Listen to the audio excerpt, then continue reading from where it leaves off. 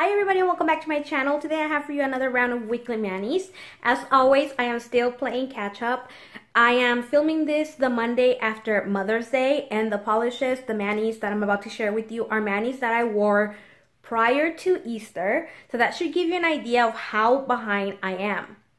It's about a month, I want to say.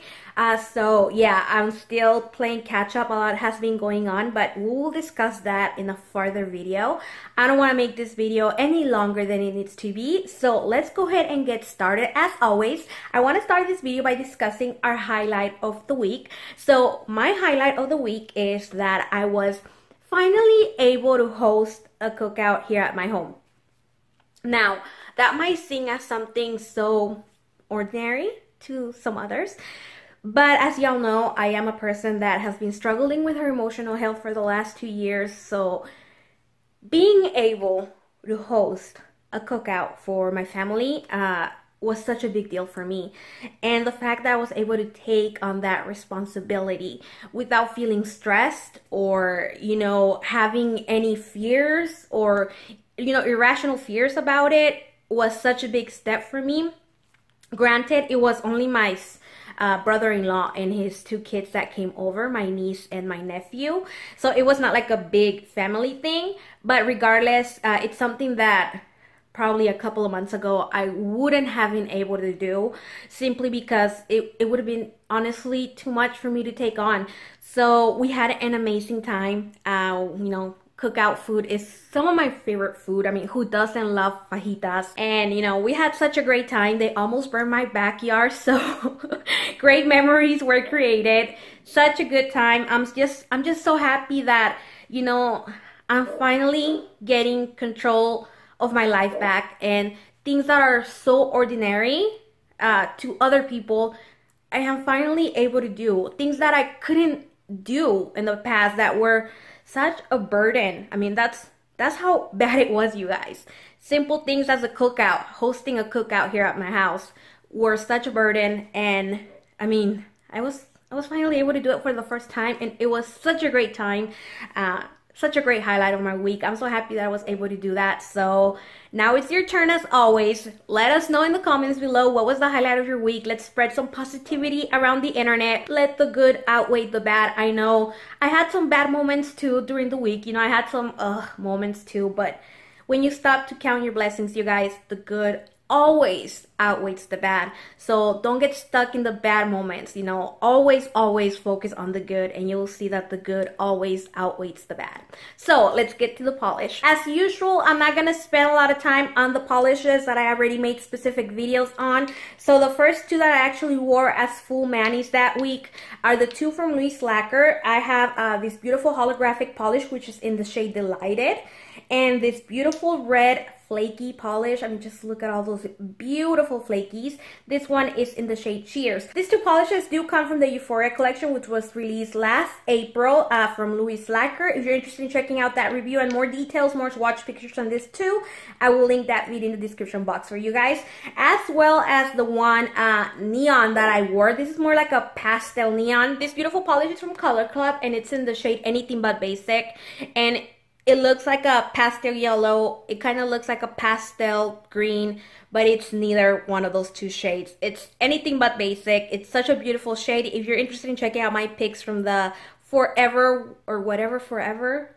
whatever, I can't remember right now, but I do have a quick review on my pics from this collection. Beautiful polishes. So if you're interested on that, also make sure to check out that video. I'll link it in the description box for you. All right, now on to the 3 polishes that I wore that I haven't mentioned here on my channel. Let's start with a glitter bomb that is from Color Club, and here it is. This is Zodiac Attack from Color Club, which is part of their Fall 2017 Retrograde Rising collection. It is a multicolor hex, square, and bar glitter in a clear base. It definitely has some holographic glitters in there as well.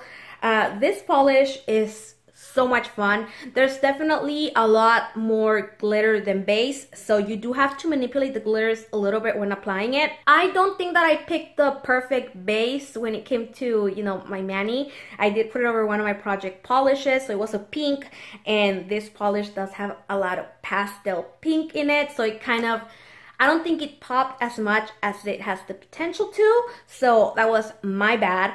But I can see it looking amazing over a dark, maybe like a dark navy blue. I see a lot of potential on this one. I definitely want to wear over other polishes. If you don't like to maneuver your polishes, I don't think you're gonna like this one, because like I said, it has a lot of glitter in here. Tons of glitter. If you don't like bar glitter, I know a lot of people don't like bar glitters, you're not gonna like this one. There's definitely a lot of bar glitter in here as well. So I don't think it's a glitter for everyone, but it's a unique glitter to add to your stash. I'm very happy that I tried it. I'm not happy the way I wore it. I think I should have tried a different, like I said, a different base color to really showcase it better for you guys. But I really like it, and if you're looking for something unique, Color Club Zodiac Attack is a good one. Color Club has frequent sales on their website, so if you're interested in adding a unique, heavy on the glitter topper to your collection next time, I highly recommend Zodiac Attack. After that glitter bomb, I went the complete opposite and went with the dark multi-chrome polish. This beautiful shifty polish is from, I want to say, Adesse or Adesse, I'm not sure how you pronounce it, Adesse, New York, and it is in the shade Grand Central. And on their website, it is described as a steely and ultra shimmery medley of gunmetal gray with hints of blue, gold, and violet. If this polish sounds familiar to you, it's because I have previously featured it here on my channel. I have a dedicated nail of the day video on this polish, which if you missed it, I'll link it in the description box for you as well. But it is one of my first videos here on my channel, just a heads up. So yeah, it's a little awkward. This is a very clean brand. It is 12 free. It is formulated with organic and natural pigments, and it is very expensive. This bottles of nail polish, which are, let me see if I can see how many, 11 ml, retail for $20, you guys. Now, I got mine on an Ipsy bag a while back when I was subscribed to this service. So I'm happy that I got to try this brand. I do have a few others in my stash, and I think it's a good polish. A little bit brush strokey, nothing terrible though, but like I said, it's a very clean brand. So it is PETA, Bunny certified, cruelty free, and vegan. So for all of you that are looking for a very clean brand that has all these certifications, this one is one of them, but you are gonna have to pay $20 per bottle. The way I wear this polish this time around is only one coat over black, which I think still delivered. I can still see that really nice multi-chrome, and I like how it looked. I don't think my light here is picking it up pretty well, or as well as I want it to, but it's a really nice multi-chrome. If you're looking for a nice, clean polish, you know, that has all the certifications, that's a very clean brand, it's gonna cost you a pretty penny, but Adesse New York has it for you. It's a good polish, a little brush strokey, but it will deliver. You can get it fully opaque on its own, or you can wear it one coat over black to save the polish since it's very expensive. But it's pretty, you guys. I'm glad I have it. I enjoy wearing it. There's really nothing bad to say. Last but definitely not least, I did wear an Indie. Now, the reason why I wear this polish is to prevent myself from purchasing a polish from this same brand. Moonshine Manny released I think it was a limited edition polish for the month of April for Autism Awareness Month. I believe the name of that polish was Triumph. And you guys know I'm a sucker for blues, and that polish looked amazing. I'm pretty sure you guys can Google swatches. You know, a lot of people did. A lot of people that received this polish for PR did special videos on this, so I'm pretty sure you can find one here on YouTube as well. Beautiful polish. I definitely wanted to get my hands on it and support a good cause, but I knew I had a polish that was very close to it, and that is this beautiful polish from Moonshine Manny. It is in the shade You May Get Wet. Now, this polish is no longer available. It is an Indie Shop 2018 exclusive. So, I mean, this was only available at the Indie Shop in Anaheim. I was very lucky to find it at a distash sale. Now, I'm not saying that this is the same as Triumph, because it's not, okay? Let's just get that out of the way. It is not the same. But in my opinion, it was similar enough to keep me from purchasing that other polish. And so I put this on. Definitely the other one had a lot more flakies and it looked more vibrant than this one, but it did its job. It kept me from purchasing another polish. This one is so pretty, you guys. It's just a blue with chameleon flakies, and I mean, just look at that. Phoebe does such a good job with these polishes. I mean, I think we all know this. And I'm so happy that I picked this up at Adesse at an amazing price, obviously. And I'm sorry that I'm here like showcasing this polish, especially when you can no longer get it. My intention was to show it back when I wore this, so that if you were interested in this polish, you could pick up that one from for the autism awareness release. So I'm sorry, because I'm pretty sure that one's no longer available now. So it kind of defeats the purpose too. But if you have this one, or if you did purchase Triumph in April, this is your friendly reminder to wear them because they're amazing. Sorry you didn't get your hands on either of these two polishes.